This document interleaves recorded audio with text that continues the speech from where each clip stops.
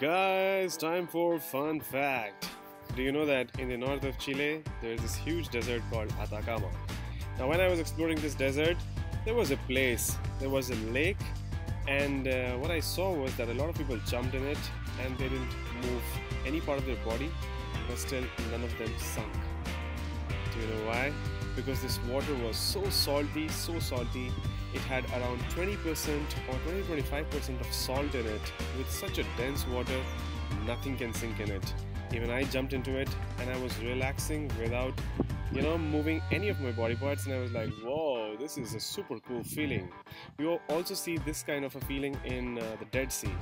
Yeah, so do explore this floating lake in San Pedro de Atacama in the north of Chile. I hope you like the fun fact. Stay tuned.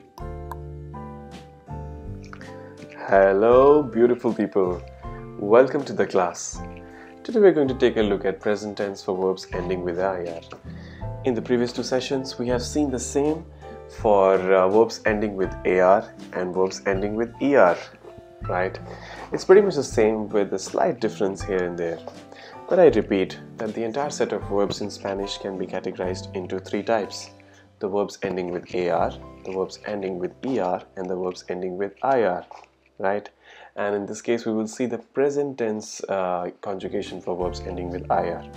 One more thing, as I've said earlier, that this session is for the verbs which are regular.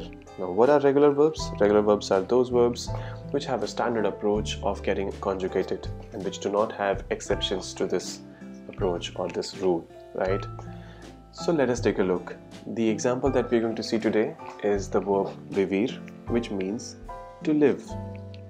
Now, what is the rule? The rule is that you just have to replace the last part IR with this set of syllables for these first person, second person, third person, singular, plural, which you are very familiar with now. Yeah, so let us do it. Let us replace IR with these syllables and let us see how the result is. And the coloring has been done intuitively, so you will see that the viv, which is the starting part of vivir, stays as it is in all the cases, and you just add this syllable. So it becomes vivo, vives, vive, vivimos, vivis, viven. Yeah, we just added o, es, a, imos, is and ain at the end of the common part, which is vivir. Now this result, what it means in English is you have here. It's very simple. You just said I live, you live, he or she lives, we live, you guys live, and they live.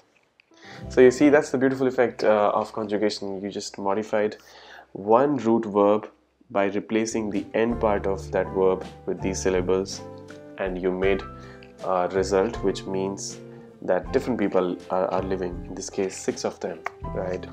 And this holds true for all the verbs which end with IR and are regular in nature. So that's the beauty of this chapter. I really hope you learned and enjoyed this, and you're going to reuse it for all the verbs which are regular. If you wish to continue learning from me in future, please subscribe to my channel. Until next session, happy learning. Take care. Goodbye.